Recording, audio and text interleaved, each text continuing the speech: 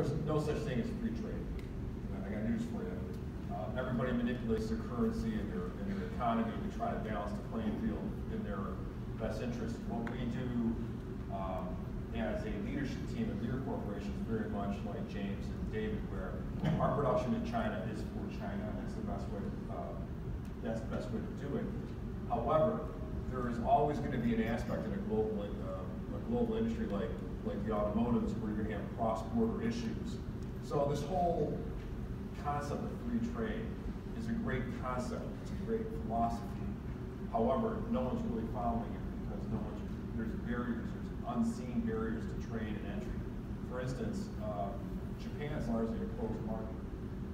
You can't really import to it as automakers, but they're not really viewed as they're viewed as being free trade. So the leadership of any major corporation needs to take into consideration the political environment.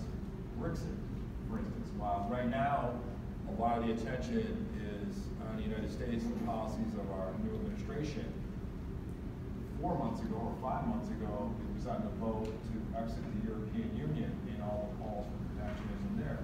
I think we need to come to grips with is there's a lot of angry folks that are out there, whether it's March on Wall Street or March on the White House or March for this or March for that.